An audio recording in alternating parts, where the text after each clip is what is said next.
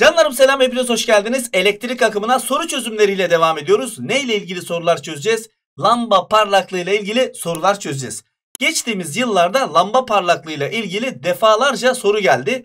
Bu videoda bunların mantığını tam olarak sizlere öğreteceğim. Daha fazla sözü uzatmayalım ve soru çözümüne başlayalım. Özdeş KLM lambaları ile kurulan elektrik devresi şekildeki gibidir. Buna göre KLM lambalarının parlaklıkları arasındaki ilişki nedir diye bize soruyor.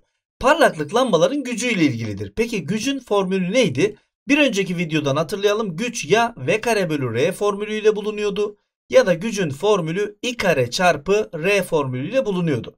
Şimdi bize parlaklıklarla ilgili sorulan soruların %99'unda özdeş lambalar tercih ediliyor.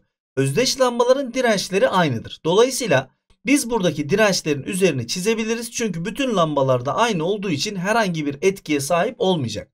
Yani parlaklıkları sıralarken ya lambanın uçları arasındaki potansiyel farka bakarak yorum yapacağım ya da lambanın üzerine gelen akıma bakarak yorum yapacağım. Şimdi en basitinden ben size desem ki arkadaşlar buraya bir akım geldiğinde akımın ne kadarı yukarı gider, ne kadarı aşağı gider diye size sorsam nasıl yapacağız? Diyeceğiz ki lambalar özdeş. Şimdi buradaki K lambasının direnci R olsun. Bunun da direnci R olsun. Bunun da direnci R olsun. Şimdi akım yukarı gittiği zaman bir tane R ile mi karşılaşacak? Hayır. Yukarı gittiği zaman bu R ile de karşılaşacak. Yani akım üst yolu tercih ettiği zaman iki tane R ile karşılaşacak. Hemen şöyle yazalım. Ama alt yolu tercih ederse bir tane R ile karşılaşacak. Ne demiştik? Akım her zaman büyük dirence küçük akım, küçük dirence büyük akım. Yani buradaki 2R'ye I kadarlık akım gider. Buradaki R'ye ise 2I kadarlık akım gider. Yani şuraya I kadar, şuraya 2I kadar akım gider. Demek ki yoldan gelenin de 3I olduğunu düşünebilirim. Şimdi artık soru bitti. Çünkü buraya gelen I akımı L'nin üzerinden de geçiyor. Yani M'nin üzerinden geçen akım 2I olduğu için M en parlak yanar. K ve L'nin üzerinden geçen akımlar da I olduğu için bunlar aynı parlaklıkta yanar. Yani sorumuzun cevabı E şıkkıdır. Şimdi ben size bu soruda bir yöntem daha öğreteceğim. O yöntemde de lambaların uçları arasındaki potansiyel farkları bulacağız. Yani V'leri bulacağız ve V'lerden giderek soruyu çözeceğiz. Ama her soruda iki tane yöntemle çözmemi beklemeyin. Bu kadar vakit yok. Ben size iki tane yöntem göstereyim. Hangisi size kolay gelirse siz onunla çözmeye çalışın. Şimdi bu yöntemde de pile bir değer vereceğiz. Yani bu pilin 60 voltluk bir pil olduğunu düşünelim. Çünkü 60 3'e, 5'e, 2'ye birçok sayıya bölünüyor. Şimdi ben buraya A harfi verirsem, buraya da B harfi verirsem. Şimdi A harfinin yukarı kadar gidip şuraya gelebileceğini ben biliyorum. Aynı zamanda buraya geleceğini de ben biliyorum.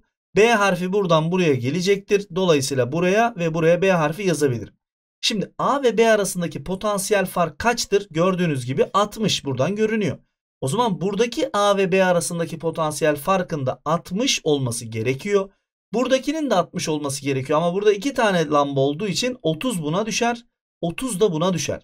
Yani voltlar seri olduğu zaman toplanıyor gençler, bunu unutmayın. Ama paralellerde voltların bir tanesi alınıyor. Yani ben buraya 3 tane de 30 yazsam volt olarak, bakın direnç olarak demiyorum. 30 volt, 30 volt, 30 volt. Desem ki arkadaşlar size ben buradaki A ile B arasındaki voltu ne yazacağım? Sizin bana sadece 30 yazacağız demeniz lazım. Paralellerde voltların bir tanesi alınır ama serilerde voltlar toplanır. Dolayısıyla K ve L'nin 30'a 30 olduğunu, toplamının 60 olduğunu biliyorum. Lambaların parlaklığı da voltla alakalıydı. M'nin üzerinde 60 olduğu için M en büyük. K ve L'de 30 olduğu için onlar küçük olur. Yani yine E şıkkı buluruz. Şimdi diğer sorular bu kadar uzun sürmeyecek. Hani tek yöntemle çözeceğiz. Şimdi bu soruda da yine özdeş lambalar ve özdeş üreteçler var. Yine parlaklıklar bana soruluyor. Şimdi bu sefer de pillerimizin yine 60'a 60 olduğunu düşünelim. Çok önemli değil ama 60 güzel bir değer. Şimdi iki tane pilin eksi artı yani düzgün bağlandığını görüyorum. O zaman şu noktanın ve şu noktanın arasındaki potansiyel fark kaç olur? 60 daha 120. Şimdi o noktaları ben şuraya taşıyabileceğim için bu nokta yukarıyla aynı nokta. Bu nokta da yukarısıyla aynı nokta. O zaman buranın da voltunun ne olması lazım? 120. Ama iki tanesi 120 yapıyor. Yani buna 60 düşer, buna da 60 düşer. Şimdi buraya geldiğimizde pilimize yine 60 yazalım. Özdeş piller. Buraya da 60 yazalım. Şimdi arkadaşlar paralellerde pillerin bir tanesi alınıyor. Yani ben buranın, yani şuraya bir A noktası versem, şuraya da bir B noktası versem. A ve B arasındaki potansiyel fark nedir desem 60 demeniz lazım. Yani direnç başka bir şey, pil başka bir şey arkadaşlar. Mesela ben size 2 tane 6 ohmluk direnç versem, arkadaşlar bunlar paralel ne olur desem, sizin bana R bölü N kuralına göre 6 bölü 2'den hocam 3 olur diyebilirsiniz. Ya da işte 6 çarpı 6 bölü 6 artı 6 diyerek yine bana 3 cevabını verebilirsiniz. Ama bu direnç. Dirençte böyle yapılıyor. Pillerde böyle yapılmıyor. Pillerde paralel olduğumu sadece bir tanesini söyleyeceksin. 60, 60, 60 yapar. O zaman bizim y'nin de burası A noktası olacağı için, burası da B noktası olacağı için bunun 60 yapması gerekiyor. Peki buraya gelelim. Buna 60 yazalım. Buna 60 yazalım. Pillerin yine paralel olduğunu görüyorsunuz. Çünkü arkadaşlar yani sadece birini yukarı birini aşağı bağlamış. Sen şuraya A harfi verseydin o A harfi buraya da gelecek, buraya da gelecekti. Buraya B harfi verseydin o B harfi buraya da gelir, buraya da gelir. Yani bu pil de AB arasında, bu pil de AB arasında. Yani yine paralel. O zaman buradaki volt yine 60. O zaman buranın 60 olması için buna 30 düşer, buna da 30 düşer. Yani parlaklıklar olarak X ve Y 60 olduğu için birbirine eşittir. Z ise 30 olduğu için bunlardan küçüktür. Sorumuzun cevabı X büyük, X Y'ye eşit, Z küçük, yani denizli olmaktadır arkadaşlarım. Üçüncü soruya geldiğimizde KLM lambalarının parlaklıklarının nasıl değişeceği bana soruluyor. Şimdi arkadaşlar pile yine 60 değerini verelim. Kafamıza göre değer verebiliriz ama böyle uygun değer vermeniz çok daha iyi olur. Yani 30 ya da 60'ı ben tercih ediyorum genelde. Şimdi burada 3 tane direnç var, lamba var.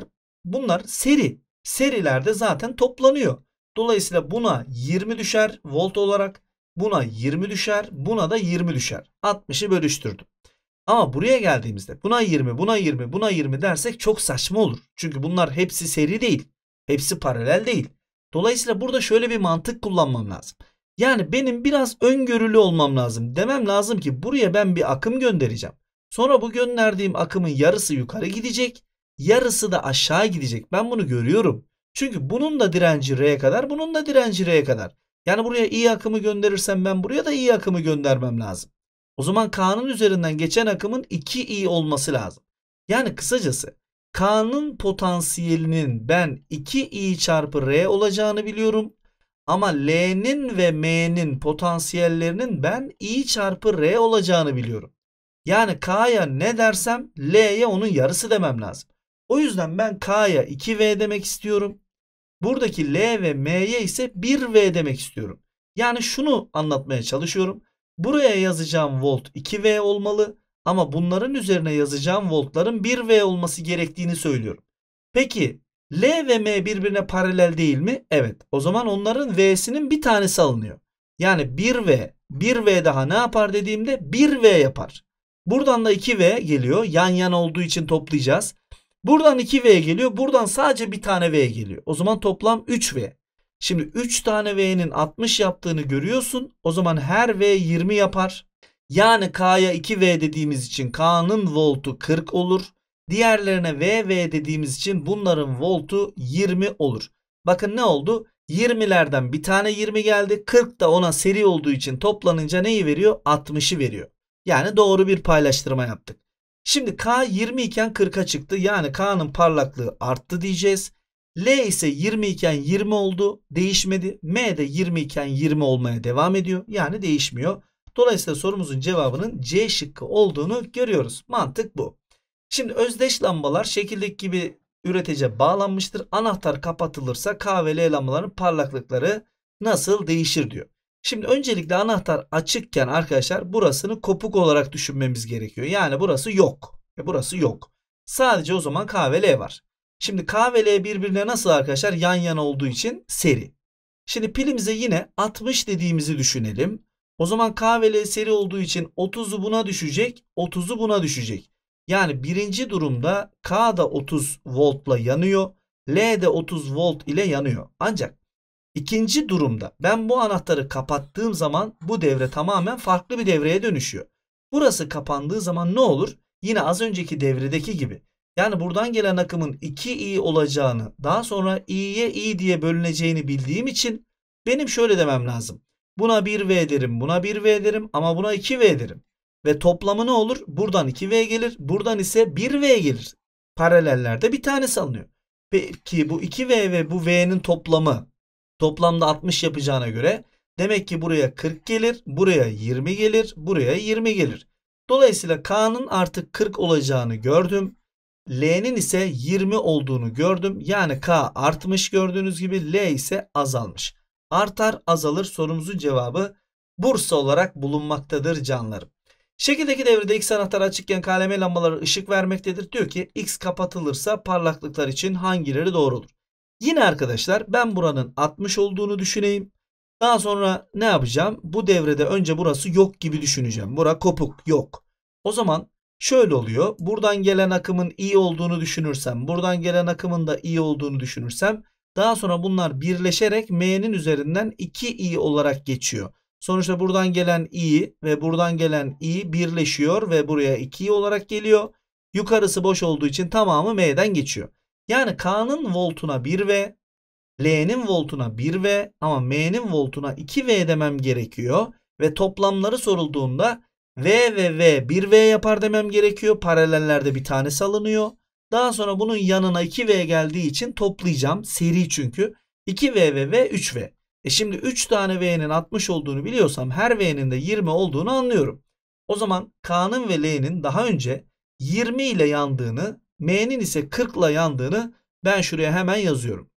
M'ye 40 diyorum. K ve L'ye de 20 diyorum. Daha sonra bu devreyi bozup, çünkü bu devre değişiyor. İkinci devre tamamen farklı bir devre. Hemen bu devreyi bozuyorum.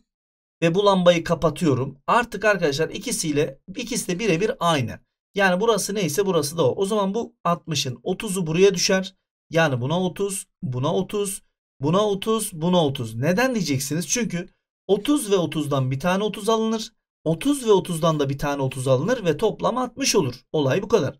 Yani K'nın artık 30 olduğunu, bunun da 30 olduğunu, hepsi 30 oldu. Bunun da 30 olduğunu görüyorum. Şimdi şıkları okuyalım. Diyor ki K lambasının parlaklığı artar. 20'den 30'a doğru. M lambasının parlaklığı azalır. 40'tan 30'a doğru. L lambasının parlaklığı azalır diyor. Hayır, 20'den 30'a artmış. Dolayısıyla sorumuzun cevabı 1 ve 2 olmaktadır. İç dirençleri önemsiz, özdeş üreteçler ve özdeş lambalarla şekildeki devreler kurulmuş. Diyor ki lambaların parlaklıklarını sıralayınız. Şimdi arkadaşlar bakın burada 3 tane üreticin seri bağlandığını ve eksi artı eksi artı eksi artı, bak aynı cümleyi kuruyorsan bunlar doğru bağlanmış. Yani bunları toplaman gerekiyor. Yani kısacası üreteçlere yine eğer 30 deyin 60 deyin fark etmez. Diyelim 30 dedik. Dolayısıyla bu 30, bu 30, bu da 30 ise toplam buranın potansiyel farkı 90'dır. Yani X lambasının üzerindeki potansiyel farkın 90 volt olması gerekiyor. Diğer devreye geldiğimizde buna 30, buna 30, çünkü hepsi özdeş üreteç. 30 dediğimizde paralellerde bir tanesi alınıyor. Yani şu nokta ile şu nokta arasındaki potansiyel fark nedir dediğimde 30 diyeceğiz. Yani buraya A buraya B dersek AB arası 30. O zaman Y lambası da AB arasında olduğu için bunun da üzerindeki potansiyelin 30 olduğunu söyleyeceğim. Diğer devreye geldiğimde iki tane pilin paralel olduğunu görüyorum. Yani ben buna 30, buna da 30 desem, buna da 30 demem gerekiyor. Şimdi bakın buradaki paralellerden bir tanesi alınıyor. Yani 30 ve 30 bir tane 30 yapıyor. Ama yanında da bir tane 30 olduğu için yanındaki 30'la paralellerden de bir tane 30 geliyor. Dolayısıyla burası 60 yapıyor. Yani şu nokta A noktası ise, şu nokta B noktası ise AB arasına 60 demem gerekiyor. O zaman burası da B, burası da A olduğu için 60 olacak. Ama iki lamba bölüşüyor. O zaman buna 30, buna da 30 düşmesi gerekiyor. Şimdi artık soru çözüldü. Lambaların üzerindeki voltlar bulundu. X lambası 90 olduğu için en büyük. Y ve Z'nin üzerinde 30 olduğu için bunlar birbirine eşit. Dolayısıyla sorumuzun cevabı Bursa şıkkı çıkmaktadır. İç direnci önemsiz üreteç ve özdeş X ve Y lambalarıyla oluşturulmuş elektrik devresinde reosta sürgüsü ok yönünde çekilmektedir. Buna göre X ve Y lambalarının parlaklıklarının değişimi için ne söylenebilir diyor. Şimdi arkadaşlar biz buradaki üreticimize yine 60 değerini verebiliriz. Herhangi bir sıkıntı yok. Böyle değer vererek çözmek gerçekten daha kolaydır. Şimdi ben şuraya A noktası, şuraya B noktası dersem, bu A noktasının buraya ve buraya geleceğini biliyorum. B noktasının da şuraya ve şuraya geleceğini biliyorum. Şimdi bu AB arası her zaman 60 volt olmak zorunda. Çünkü buradaki pil 60. Yani bu pili çıkartıp başka pil takmadığım sürece A ve B arasındaki voltun 60 olması gerekiyor. Yani sen yukarıdaki devreye ne yaparsan yap Y lambasının uçları AB olduğu için AB arasına da bu pili bağladığın için kesinlikle değişmez. Yani Y lambası her zaman 60 olur. Dolayısıyla Y lambasının değişmeyeceğini anladık. Şimdi yukarıya gelince ne yapacağız? Arkadaşlar buradaki reostanın sürgüsü sağa doğru çekildikçe direnç artıyor. Neden artıyor? Şu anda reostanın sürgüsü şuraya kadar değdiği için biz şu kadarlık dirençten yararlanamıyoruz. Sadece şu kadarlık dirençten yararlanıyoruz. Ama reosta sürgüsü ok yönünde çekildiği zaman mesela şuraya temas etseydi o zaman biz bu kadarlık daha dirençten yararlanacaktık. Yani A ve B arasındaki potansiyel fark kesinlikle değişmiyor. Çünkü pil değişmiyor. Ancak A ve B arasındaki üst taraftan bahsediyorum. Yani X'in olduğu yerden. Burada ne var arkadaşlar? Bir kere I çarpı reş demem gerekiyor. Çünkü burada birden fazla direnç var. Yani şu ikisinin toplamı. Şimdi giderek direnç artıyor. Reosta ok yönünde çekildikçe buranın direnci artıyor. Dolayısıyla buranın direnci artınca reşi artıyor. Reşi artınca AB arası da değişmediği için buradaki akım giderek azalır arkadaşlar. Dolayısıyla buraya gelen akım azalınca yani üst tarafa gelen akım azalınca X lambasının üzerinden geçen akım azalmış oluyor. O zaman X lambasının parlaklığı da giderek azalıyor. Dolayısıyla sorumuzun cevabı azalır, değişmez. Tekrar söylediğim gibi üst taraftaki toplam direnç giderek arttığı için arkadaşlar reostanın sürgüsü çekildikçe direnç artıyor. Zaten direnç arttıkça akım orayı daha az tercih eder. Ne demiştik? Akım direnci büyük olan yere az gider demiştik. Yani oranın direnci arttıkça oraya akım daha az gidiyor. Akım daha az gidince de X lambasının parlaklığı azalıyor. Umarım anlatabilmişimdir. Sorunun cevabı A şıkkı olmaktadır. Yani şöyle bir değer vererek de hani izah etmek isterim size. Mesela şu anda X lambasının örnek veriyorum direncinin 4 olduğunu düşünelim. Buradaki küçük direnç kısmının da 2 olduğunu düşünelim. Dolayısıyla buranın direnci toplam şu anda kaç? 6.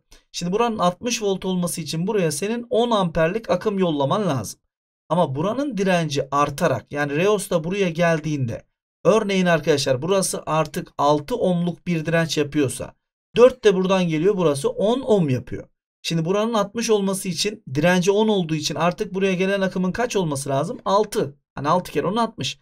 Bakın akım ne oldu? Azaldı. O yüzden de X lambasının parlaklığı azalıyor. Yani herkes anlasın istiyorum arkadaşlar. O yüzden böyle farklı farklı anlatmaya çalışıyorum. Özdeş lambalar ve iç direnci önemsiz özdeş üreteçler şekildeki devreler oluşturulmuş parlaklıklar bana soruluyor. Şimdi canlarım burada bir yukarıda bir devre var dikkat ederseniz. Bir de arkadaşlar bu devrenin simetriği yani neredeyse aynısı diyebileceğim devrede aşağıda bir devre daha kurulmuş. Fark ediyoruz umarım. Şimdi bakın sadece yukarıdaki devreyi düşündüğünüzde şimdi şunları sileyim. Sadece yukarıdaki devreyi düşünelim. Bu pilin artısından bir akım yola çıkacak ve bu akım bu devreyi şu şekilde dolaşacak. Yani yukarıdan gelen bir I akımı var. Şimdi arkadaşlar aynı şekilde alttaki devrede yukarıdaki devrenin simetriği yani buradaki pilimizden de bir I akımı yola çıkacak ve bu I akımı şu şekilde yine devresini tamamlamak isteyecek. Yani anlatmaya çalıştığım şey şu. Alttan gelen I ile üstten gelen I burada buluşarak arkadaşlar buradan 2 i'lik bir akımın geçmesine neden olurlar. Dolayısıyla Y lambasının üzerinden alttan gelen ve üstten gelen geçtiği için 2 i akımı geçer. Ancak X lambasından da i akımı geçer. Z lambasından da i akımı geçer. Yani Y lambası 2 i'den dolayı en parlak yanar. X ve Z ise i akımından dolayı eşit yanar. Bu devre tekrar söylediğim gibi birbirinin simetriği olduğu için X ile Z'nin hiçbir farkı yoktur. Dolayısıyla Y burada en parlak yanan lambadır diyebiliyoruz. Ahmet Bey'in evinde kullandığı bazı elektrikli cihazların günlük kullanım süresi ve cihazların elektriksel güçleri tablodaki gibidir. Buna göre diyor ki hangileri doğrudur? Aylık elektrik faturasına en büyük etki M cihazındandır diyor. Yani en fazla enerjiyi M harcar. Dolayısıyla da faturaya en fazla etkiyi M yapar diyor. Bunu nasıl anlayacağız? Hatırlayalım. Elektriksel gücün formülü neydi? Enerjinin formülü neydi? Bunları hatırlayalım. Şimdi güç birim zamanda harcanan enerji demekti. Yani enerjiyi zamana böldüğümüzde gücü buluyoruz. Dolayısıyla bunun altına bir yazarsak enerji yerine ne koyabiliriz? P ile T'nin çarpımını. Yani bir elektrikli aletin gücünü ve onun kullanım süresini çarparsak biz onun harcadığı enerjiyi buluruz. Dolayısıyla 2 saatle 600'ü çarptığımızda bunun 1200 watt saat enerji harcadığını buluyorum. Diğerinin 1 kere 300'den 300 watt saatlik bir enerji harcadığını, 5 kere 400'den bunun da 2000 watt saatlik bir enerji harcadığını. Gördüğünüz gibi en fazla enerjiyi M harcıyor. Yani birinci yargı doğru. Aylık elektrik faturasına en az etkisi olan L'dir diyor. L'ye baktığımda arkadaşlar 300. Yani bu da doğru. Aylık elektrik faturasını azaltması için K cihazı en az kullanılmalıdır diyor. Şimdi canlar zaten burada faturayı azaltmak için hangi cihazı az kullanırsan kullan fatura biraz azalır tabii ki. Çünkü cihazı az kullandıkça enerji az gidecek ve fatura azalacak. Ama burada diyor ki bakın faturayı azaltmak için K cihazını en az kullanmalıdır diyor. Yani burada faturayı en fazla şişiren K cihazı mı? Bizim faturamızı en fazla şişiren M cihazı. Dolayısıyla M'yi en az kullanmalı ki fatura adam akıllı azalsın. Yani bunu kabul etmeyip cevaba B şıkkı diyebiliriz. Ancak bu soruyu şöyle çözenlere de saygım var. Diyebilir ki hocam buradaki K gücü en fazla olan alet. Yani K'yı 1 saat az tüketirsem 600 watt saat kâra geçiyorum. Ama M'yi 1 saat az tüketirsem 400 watt saat kâra geçiyorum. Yani K'yı az tükettiğimde daha fazla kâra geçiyorum. Dolayısıyla K burada gücü en fazla olan cihaz olduğu için 1 saat az kullandığımda K bana 600 watt saatlik bir tasarruf sağlar. Ama M bana 1 saat az kullansam 400 watt saatlik bir tasarruf sağlar. Dolayısıyla K daha fazla tasarruf sağlar diye bir düşünce olursa ona da saygım var. Ben burada cümleyi tam anlatamamışım. Yani soruyu tam cümlesini güzel kuramamışım. O yüzden böyle bir sıkıntı çıkıyor. Ama arkadaşlar dediğim gibi burada K zaten fazla çalıştırılmayıp faturaya fazla yansımadığı için M'nin faturaya yansıması daha fazla olduğu için biz faturayı azaltmak istiyorsak M'yi az kullanmalıyız mantığıyla soruyu sordum. Ama dediğim gibi cevabı E olarak düşünenlere de saygım var. Burada cümleyi tam olarak güzel oturtamamışız. Cevabı B olarak işaretleyelim. E'de dediğim gibi mantığını açıkladım. E'de düşünülebilir. Şekildeki elektrik devresinde üreticinin iç direnci önemsizdir. Reosta sürgüsü ok yönünde çekildiğinde X ve Y lambalarının parlaklıkları için ne söylenebilir? Gerçekten anlatması, yorumlaması en zor sorulardan bir tanesi. Güzel bir sorudur ama ifade etmek gerçekten zor. Şimdi bu soruyu ben size anlatabilmek için harflendirme yöntemini kullanacağım. Yani lambaların nasıl bağlı olduğunu görelim ki rahat bir şekilde yorum yapalım. Çünkü burada X ve Y birbirine paralel gibi duruyor. Halbuki paralel değil. Bu da soruyu son derece etkiliyor. Şimdi ben bu pilin bir tarafına K ucu, bir tarafına L ucu dersem L ucunun buradan buraya kadar geleceğini, buradan aynı zamanda buraya kadar geleceğini görüyorum. Ama K buradan atlayamıyor, burada kalıyor. O zaman ben buraya bir M harfi vermek istiyorum ve buraya da M harfi gelir. Hatta buradan yukarı gelip şuraya kadar M harfi gelir. Bakın şuradan da M harfi yukarı tırmanır. Bakın dikkat edin. Şuraya kadar M harfi gelir. Yani şu kısım M ile M arasında kaldığı için kısa devre olan, hiçbir işe yaramayan kısımdır. Dolayısıyla sadece şuradaki kısım dikkate alınacak. Şimdi ben pilin kutuplarını tabii ki uçlara yazmam lazım. K'yı bir uca yazıyorum. L'yi bir uca yazıyorum ve sonradan verdiğim M'yi de araya yazıyorum. Şimdi buradaki X lambası K ile M arasında. Yani X lambasını ben şuraya şöyle yerleştirdim. Daha sonra buradaki Y lambası M ile L arasında olduğu için onu da şuraya şöyle yerleştirdim.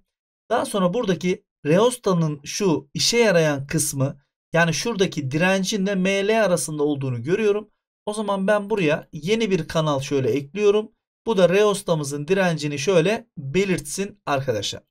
Şimdi K ile L arası bir üreteç olduğunu düşünürsen, mesela bu üretecin değerinin de 60 volt olduğunu düşünürsen, K ve L arasındaki üretecin hiçbir zaman değişmemesi gerekiyor. Yani sonuçta pili değiştirmediğimiz sürece K ve L arasındaki potansiyel farkın 60 volt olması gerekiyor. Bu konuda hemfikiriz değil mi? Şimdi arkadaşlar reostanın sürgüsü sağa doğru çekildikçe buradaki direnç giderek küçülüyor. Yani bu reosta buraya değil de eğer şuraya temas ederse Bu sefer M noktası buradan buraya geliyor. Kısa devre olan kısım şurası oluyor. Küçücük direnç kalıyor.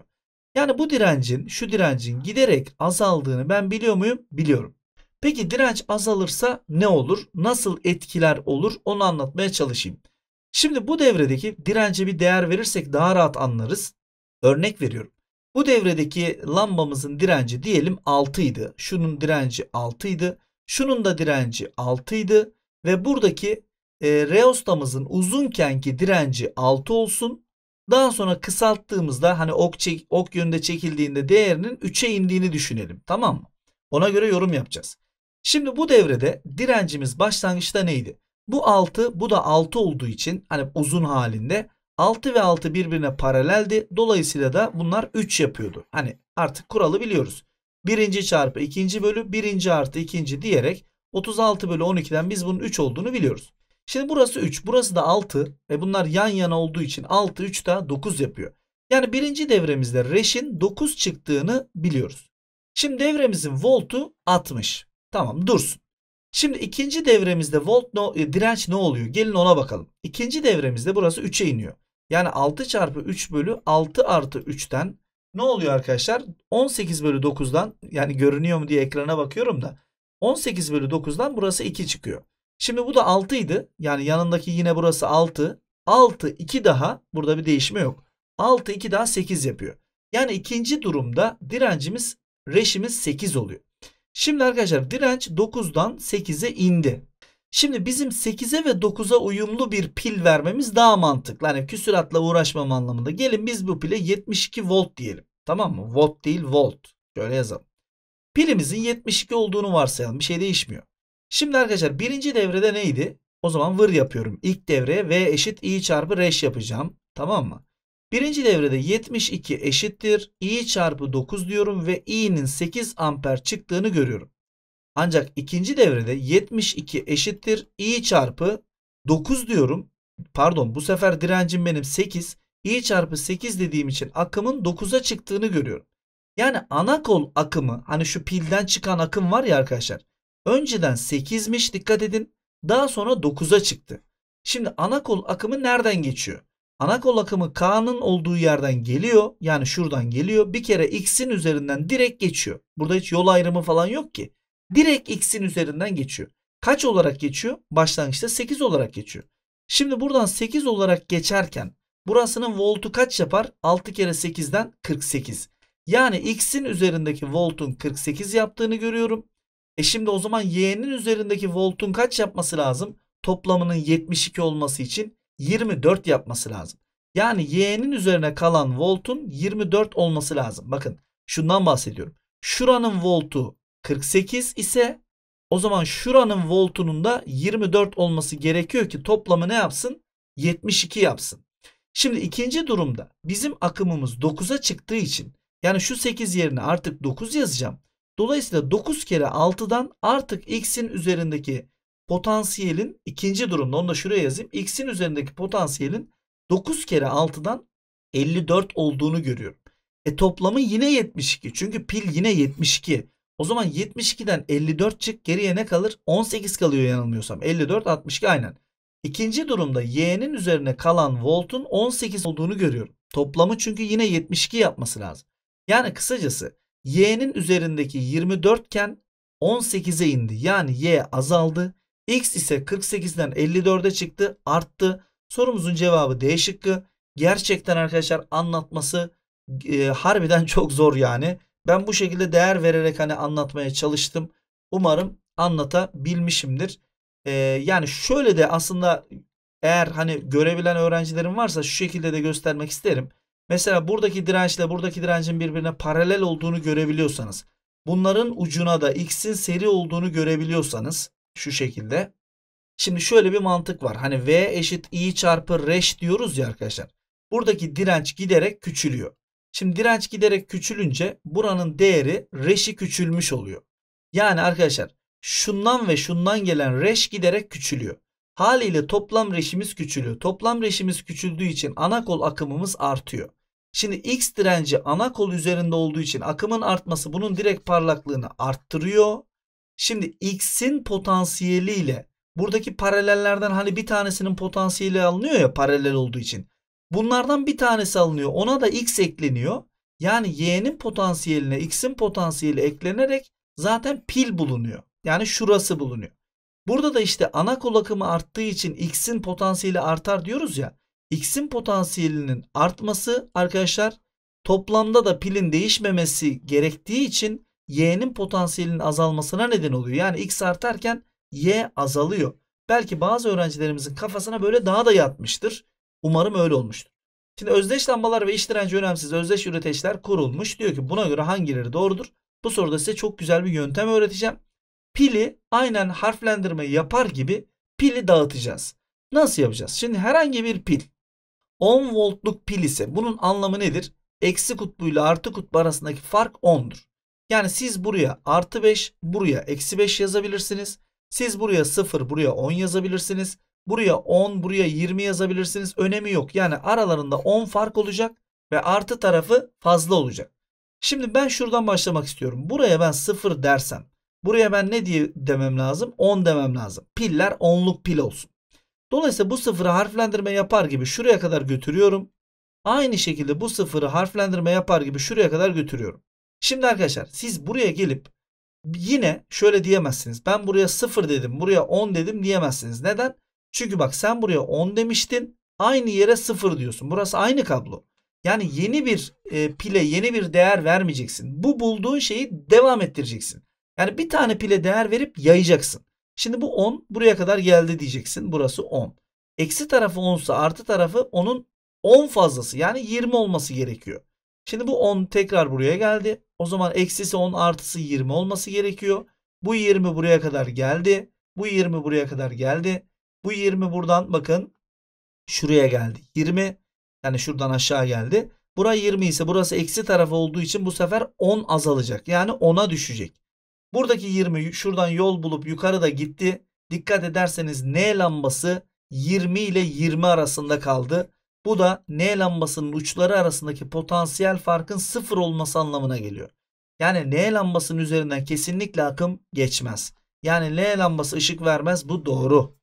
Şimdi gelelim K lambasının üzerinden ne tarafa doğru akım geçer? Şimdi burası 10, burası 0. Yüksek potansiyelden düşük potansiyele doğru akım geçeceği için K lambasının üzerinden sağa doğru bir akım geçer. Şimdi M ve L lambalarının da bak bir tarafı 20 bir tarafı 0 ve burası sadece bir viraj. Yani kabloyu kırmışız sadece. Hiçbir şey yok. Yani 20 ile 0 arasındaki fark 20'dir. Ama orada 2 tane lamba var. Yani buna 10 düşer arkadaşlar. Buna da 10 düşer. Dolayısıyla M, L 10'la yanar. K da 10'la yanar. Dolayısıyla M, L, K birbiriyle aynı parlaklıkta yanar. Yani burada L ve M akımları eşit doğru. En parlak K yanar. Yanlış. K ile M aynı parlaklıkta yanar. Sorumuzun cevabı B şıkkı olmaktadır. Ve arkadaşlar geldik bu videonun son sorusuna. Gerçekten sesim de bayağı bir yıprandı. İç direnci önemsiz üreticiyle özdeş lambalar kurulmuş diyor ki parlaklıklarını sıralayın bana diyor. Tamam. Harflendirme yapıp olayı bitirelim. Mesela şuraya A harfi, şuraya B harfi verdiğimi düşünün. B harfi buraya kadar geldi, buraya kadar geldi. Niye harflendirme yapıyorum? Lambaların nasıl bağlandığını anlarsam kimin parlak olduğunu da anlarım. A harfi tekrar buraya geldi. A harfi tekrar buraya geldi. İşte B harfi bu tarafa geçemediği için ben buraya da C harfi diyorum ve buralara da C harfi geliyor. Şimdi pilin kutuplarını en başa ve en sona yazacağız. Yani A harfini bir yere, B harfini bir yere yazacağım. Sonradan verdiğim C harfini araya yazacağım. Şimdi K nerede? A ile B arasında. Hemen K lambasını şuraya şöyle güzelce yazdım. Tamam, bu bitti. Şimdi buradaki L nerede? L, C ile gördüğünüz gibi A ile C arasında L lambası. Hemen şuraya şöyle L lambası yazdım. Şimdi bunu çizdim, bunu çizdim. Peki M lambası B ile C arasında. Hemen şuraya M lambasını da çizdim. Başka burada N lambası, o da B ile C arasında. Hemen şuraya N'yi de çizdim. Bakın arkadaşlar. Siz buraya diyelim örneğin 60 volt diye bir değer verdiniz. Yani A ile B arasına hocam ben 60 volt veriyorum dediniz diyelim. K lambası bu 60'ı direkt alır. Çünkü K lambası direkt en baştan en sona bağlanmış. Yani 60'ı direkt alıyor. O zaman K'nın voltuna 60 diyebiliyorsun. Hiçbir sorun yok. L ve M'ye ise şöyle diyorsun. Buraya 2 i'lik akım gönderseydim onun i'si buraya giderdi, i'si buraya giderdi. Yani bunların i ile yandığı için v olduğunu bileceksin. Bunun 2 ile yandığı için 2v olduğunu bileceksin.